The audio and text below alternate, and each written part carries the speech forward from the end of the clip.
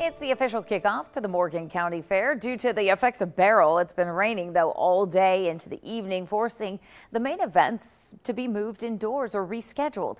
Our Mackenzie Laporte was at the fairgrounds today and shares the team effort it took to still honor both the talent show and the pageant.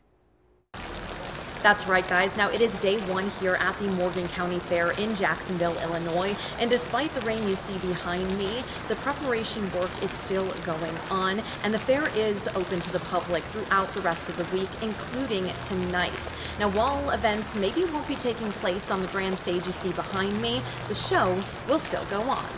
Tuesday was the official start to the Morgan County Fair, and even with the rainy conditions, volunteer crews on the ground say events are still up and running. The team effort is phenomenal. Everything is just kind of falling into place. We've always seemed to deal with a little bit of precipitation during our fair. This year it happens to be on the first part of it, but everybody just kind of comes together, and we know we got to have a little, I'll call it detour. But the show goes on, and everybody just comes together and does all the necessary work that we need.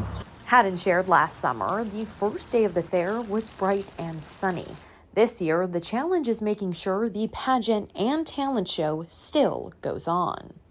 It's a little bit disheartening for the young ladies that are participating in the pageant. They've practiced and everything on our big stage in front of the grandstand, where a lot of family and friends can be there. I mean, we can hold 1,800 people in our grandstands. And it's just a great event out there on that big stage in front of so many people, family and friends. So unfortunately, they don't have that experience, but they're still going to get the experience. Now, while the rain was on everyone's mind Tuesday, intense heat is expected for the weekend. We asked how the fair plans to take care of their livestock. We've rewired almost all of our facilities over there.